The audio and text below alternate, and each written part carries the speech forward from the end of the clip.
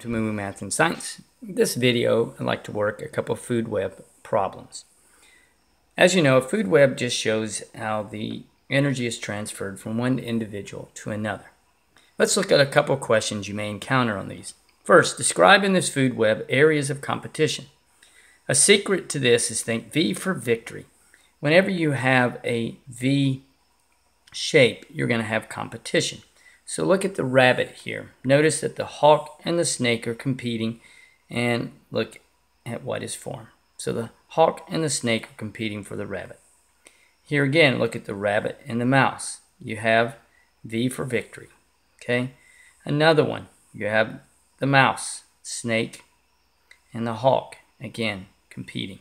So that's the key, is looking for V for victory. We have another one here. Okay.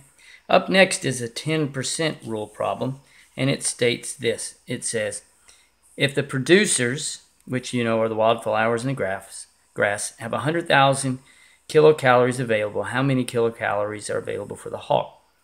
Kilocalorie is 1,000 calories, and calories is how much energy it takes to raise the temperature of 1 gram, 1 degree Celsius. So it's basically a measure of energy. So the 10% rule says that for every trophic level you move, only 10% of the energy is transferred. So if you look at the grass, it goes from grass to rabbit, there's 1 trophic level. And then from the rabbit to the hawk, that is 2 trophic levels. So in order to solve this, I'm going to move this down here. You just, since you have 2 trophic levels, you take 100,000 times 10%, and that's going to equal 10,000. That's 1 trophic level. That gets you to the rabbit.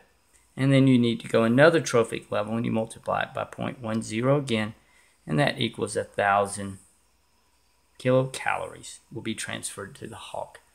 So you'll see that you lose a lot of energy, and a lot of this energy loss is when you go from the grass to the hawk is lost through heat. Okay. Next, you have, we'll go this way. We're going to look at it a little bit different food web. And in this one, it says, again, it's a competition problem. Okay, sorry, I'm having a little trouble getting this set up. Okay, it says, which animals compete for water fleas? Here's the water flea, and I'm going V for victory. So we have small fish and newt. Okay, notice the shape, small fish, diving beetle. So you have 1, 2, 3 different individuals competing for the water fleas. Okay. If you look at the small fish here, again, you have this shape, and you know that the heron and the perch are competing for the small fish. Okay.